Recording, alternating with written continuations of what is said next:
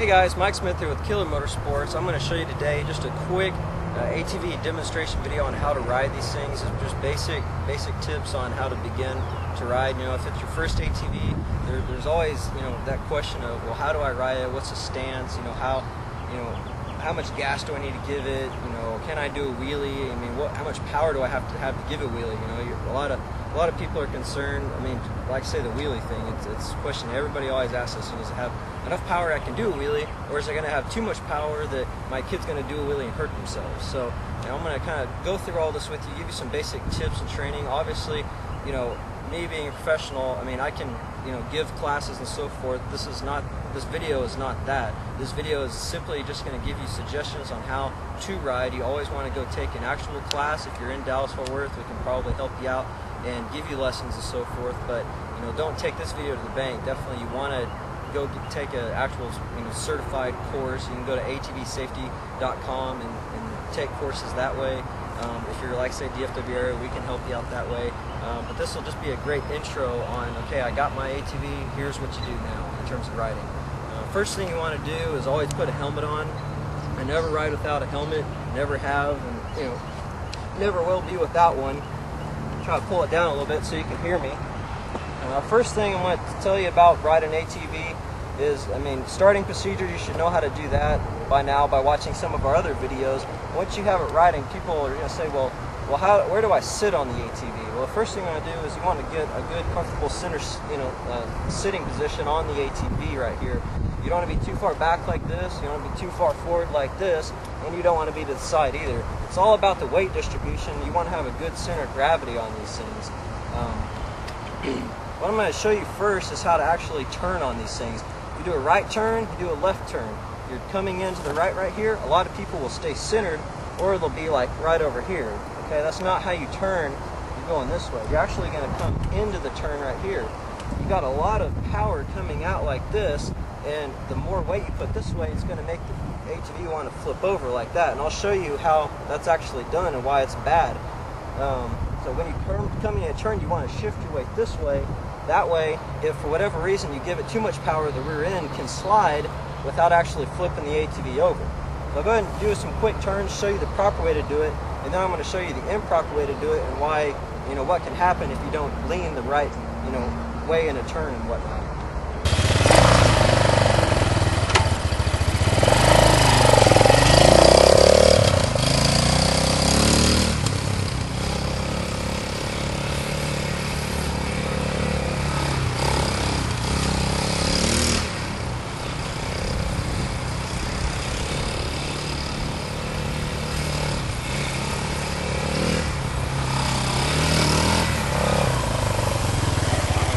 As you can see, that's how you actually lean into it. When you turn this way, you lean in this way. When you turn this way, you lean in this way. I'll go ahead and show you what can happen whenever you do it the other way.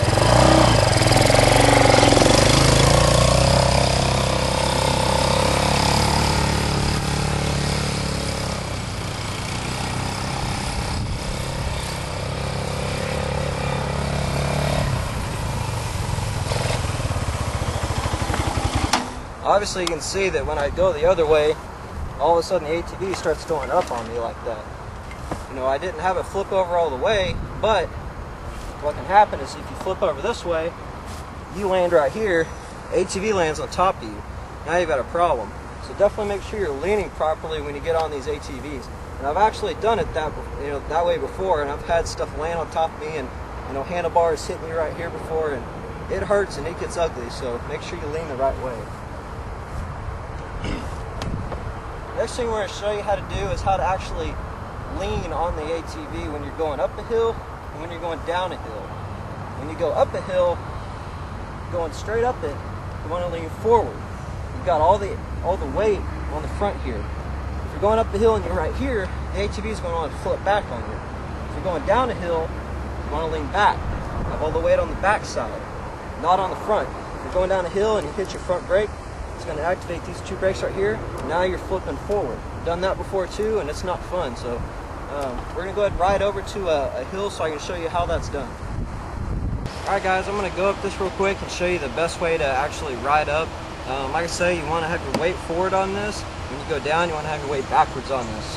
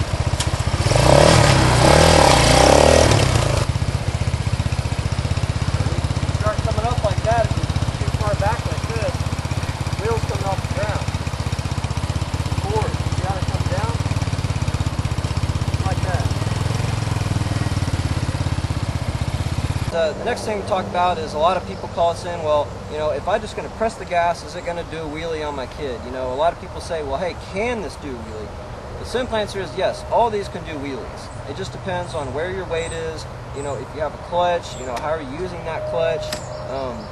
You know, if you put a big guy on a really small wheelbase ATV and have him on the very back of the ATV and just give it gas, well, all the weight's on the back tire, so of course it's going to do wheelie. But there's things you can do to prevent that, which is most of the ATVs that we sell, like the smaller ones, have speed controls right here on the actual throttle. You can check out my other videos about the speed throttle and how to adjust those. But you know, if you have your weight position, which is going to be centered about where I'm at right now, as long as you're not just giving it full gas and you're not, you know, your weight's not on the very, you're actually going, it's going to be pretty. When you have a 300 like this, it's got more power. The chances of you popping wheelies is going to be a lot higher because the simple fact is you have more power and you have, you know, a clutch here. And the clutch is basically your power control for the actual ATV. You can press the gas, you know, full in all you want, but if this clutch is in, it's not going anywhere. If you have the clutch out, it's, you know, full power. So you just understand when you get an ATV and it has a clutch, this is what that does. It controls how much power this throttle is letting this ATV, you know, move forward. So I'll show you just some, you know, quick acceleration tips on, you know, okay, you want to accelerate really fast, this is the proper way to do it. You always want to have a center stance here. If you're planning on, you know, racing or riding, or you just want to go really fast all of a sudden, you always want to be forward on the ATV. You always see those motocross riders being a little forward here. Well, the reason they're doing that is because if they were back here and they're going to go and they're going to pop that clutch and they're going to go, well, the motorcycle's doing this. They're on the front of it right here, because when that thing gets enough power, it's going to try to lift off the ground, kind of like a takeoff, and they're holding it down in the front. So if you really want to accelerate, you got to be forward, just like this here. So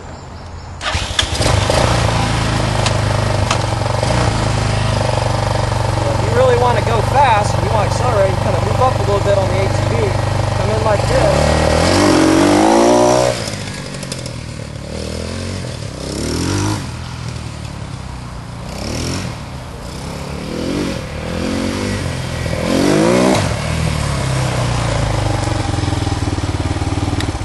That's how you're going to accelerate properly if you're going really fast. If you're just going really slow, it doesn't matter what, I mean, you could be sitting here if you're just going really slow because ATV's not going anywhere. You always want to start out in the center position either way. Typically when you're riding, you're just going to be up here whenever you're going really fast and you just want to, whether it's show off to your friends or, you know, whatever. If you're accelerating fast, you got to be up just like this, okay? In terms of the wheelies, I can show you that this thing can do a wheelie. A lot of people say, well, can it do it? Then, well, I'll show you that it can do it.